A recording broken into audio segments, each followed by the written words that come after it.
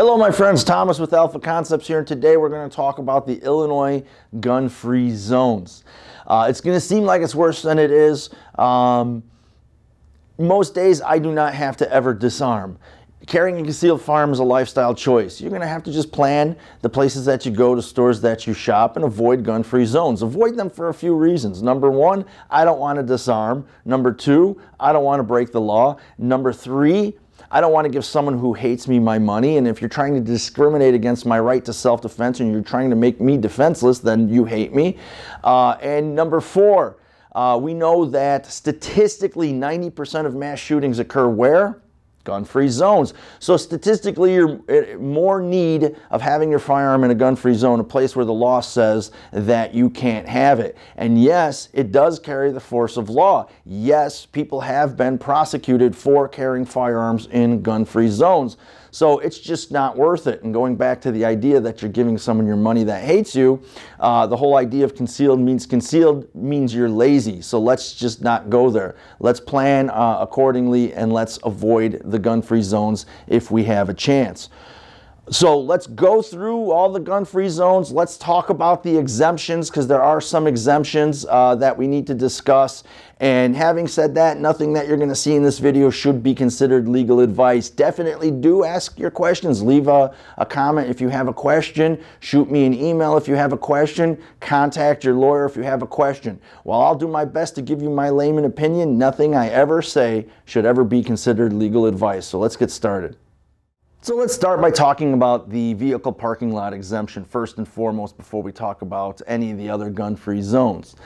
The vehicle parking lot exemption, in my layman opinion, basically says that so long as I, with a concealed firearm, remain within my vehicle, then I'm not breaking the law, even if that parking lot is a gun-free zone. And if I need to exit the vehicle, so long as I leave that firearm within a locked vehicle out of view, then again, I am not breaking the law. The whole idea about a car is not a holster, I get it, I understand, but the law says what it says. We'll talk about a car is not a holster in a later video. But if I don't have a vehicle, if I'm walking across the parking lot with my firearm, then I am breaking the law. The law further says that I can exit the vehicle if I need to with the firearm, but for the sole purpose of placing that in the vehicle's trunk. And when we talk about leaving the firearm in a case within the vehicle, Illinois law defines case as a firearm carrying box, a shipping box, or an other container. It also says that your glove box or your console would comply with the definition of a case. So when we leave the firearm in the vehicle in a case, firearm carrying box, shipping box, or other container, very broad term, and again also includes glove compartment or console. All right, well, the Concealed Carry Licensing Act has 23 categories of gun-free zones, and it says that you shall not knowingly carry that firearm into one of the gun-free zones. We're going to talk about how the signage must be clearly and conspicuously posted, and it is possible to unknowingly carry into a gun-free zone. So that word is in the law as a protection. It gives your lawyer something to argue about if you are ever arrested for possessing a firearm in a gun-free zone. You can say you didn't know about it, but then you're going to have to prove why you didn't know about it. And like it or not, you are guilty till proven innocent. That's not the way it's supposed to be, but that's just the way it is. So let's take a look at what those 23 categories of gun-free zones are. We can really shorten up the list, okay? Public, private, elementary schools, right? Any school from the preschool all the way up to the university level, that's going to take away a bunch of these categories. All school property, keep it simple. But again, the law says preschool and elementary schools, secondary schools, those are gun-free zones. So again, preschools are gun-free zones, including any room that's within a building that might be used as a preschool. So if you're in an office building and that office building has, maybe let's say one floor dedicated to watching employees' children, then that would be a gun-free zone. That floor would be a gun-free zone. Illinois law also says that if you are operating a child care facility out of your house, which many people do, then when kids are there at your house, you can't have a firearm. The firearm has to be locked up. But when the kids go away, the guns can come out to play. Illinois law also says any building that is under the control of an executive or legislative branch of government. If you think about your state capital, that would be a gun-free zone. That's under the control of the executive or legislative branch of government.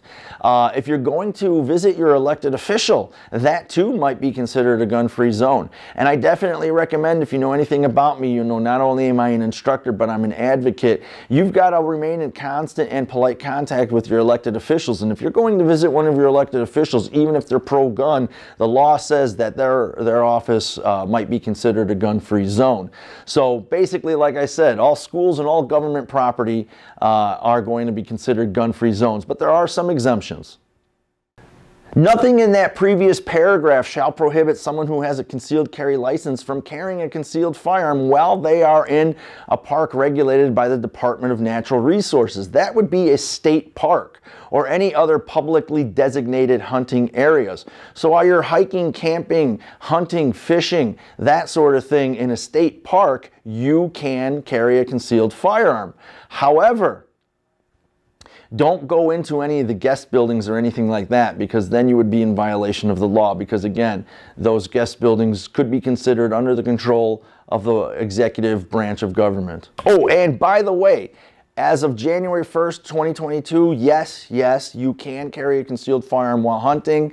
Go read the Wildlife Code. It was amended. Yes, I know that didn't used to be the case. I know someone's going to leave a comment that says you can't carry while you're hunting. Yes, you can as of January 1st, 2022. Check out the Wildlife Code. All courthouses are gun-free zones. It doesn't matter, you know, if it's an appellate court, circuit court, Supreme Court, doesn't matter. All courthouses are going to be gun-free zones.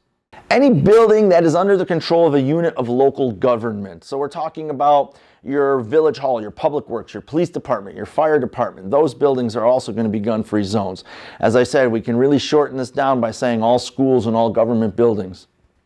Jails, they're gun-free zones. Adult or juvenile detention facilities are gun-free zones.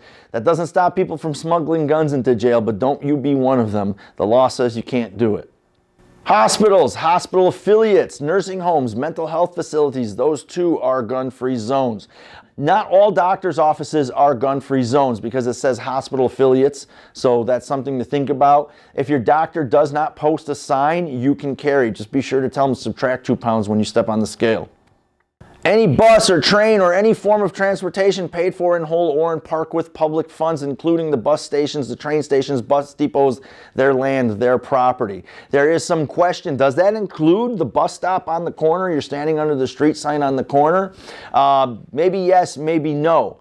That's something that you want to discuss with your lawyer. In my personal opinion, if you want to err on the side of caution, why would you be standing at a bus stop unless you plan to get on a bus? Buses are gun-free zones.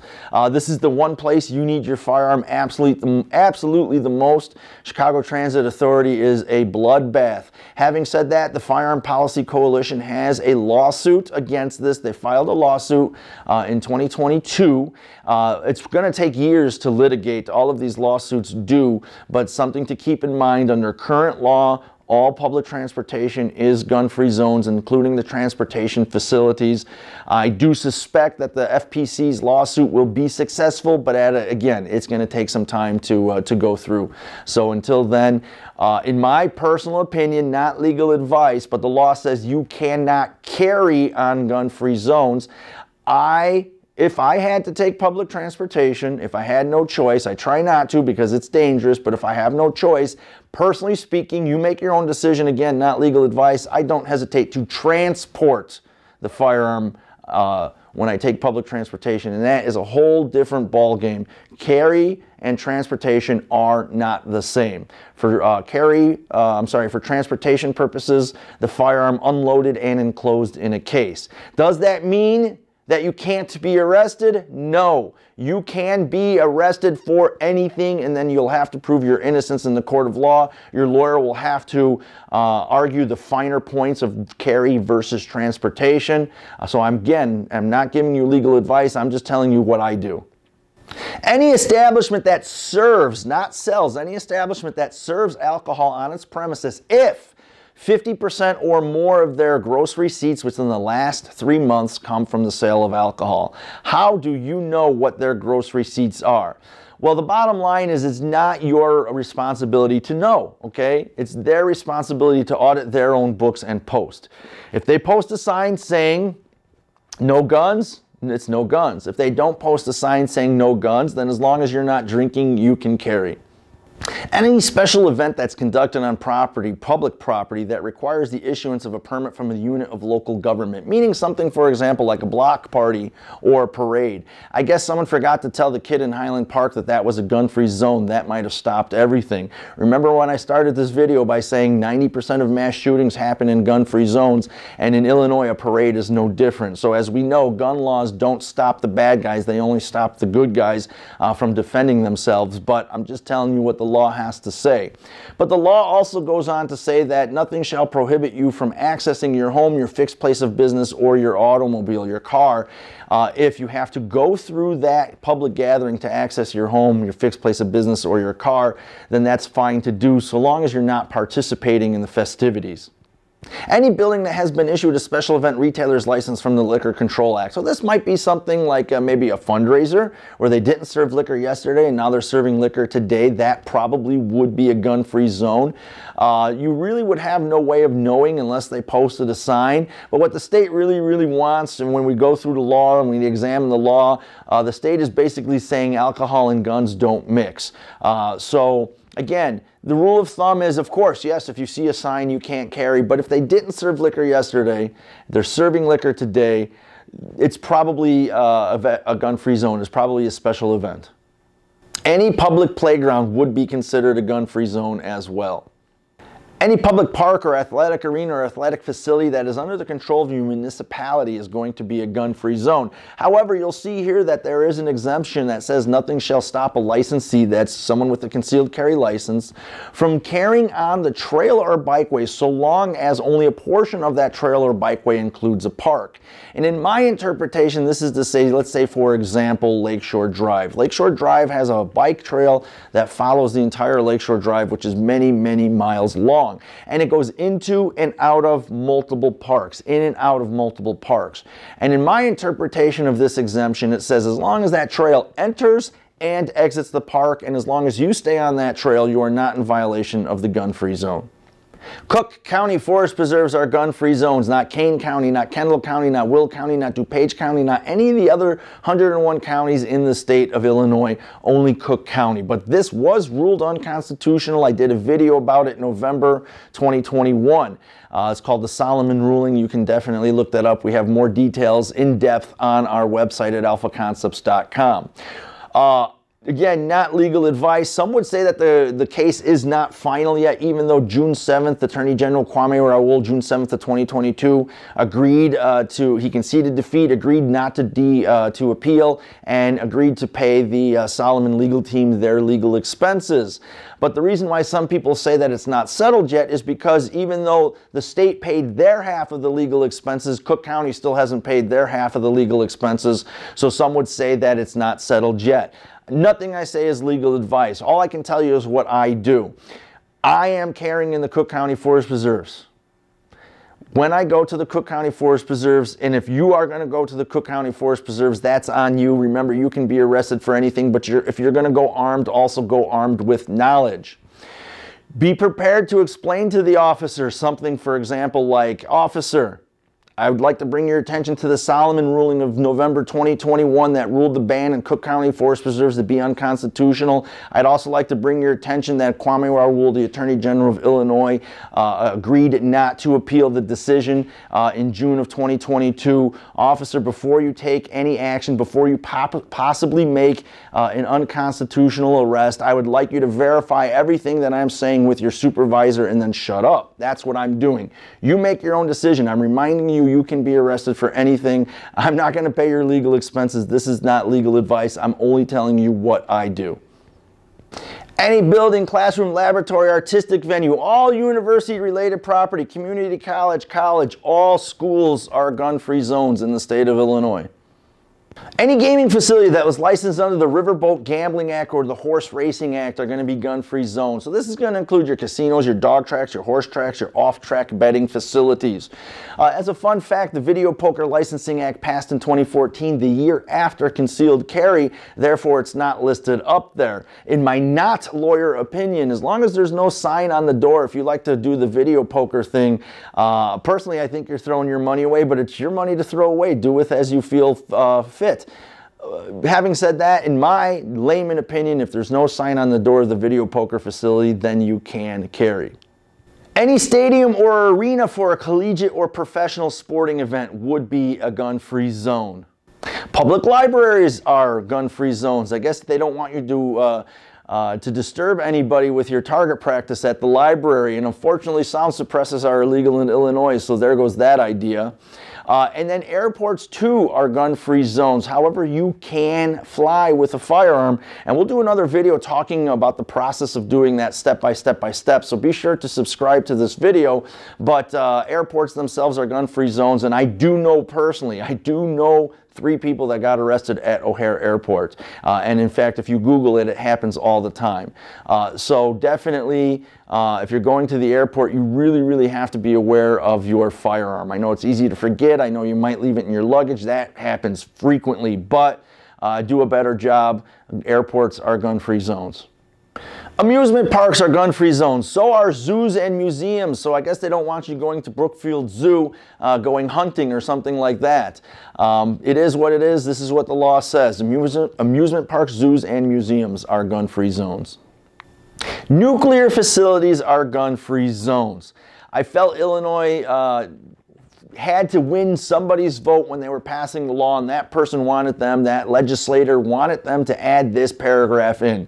Nuclear facilities are federal gun-free zones, and the Illinois Concealed Carry Licensing Act says that all federal gun-free zones are also state gun-free zones, so it's a little bit redundant, but nuclear facilities are gun-free zones, and the vehicle parking lot exemption does not apply to nuclear facilities. In fact, the law says that even if you're on the street, driveway, parking area, property, building, or facility.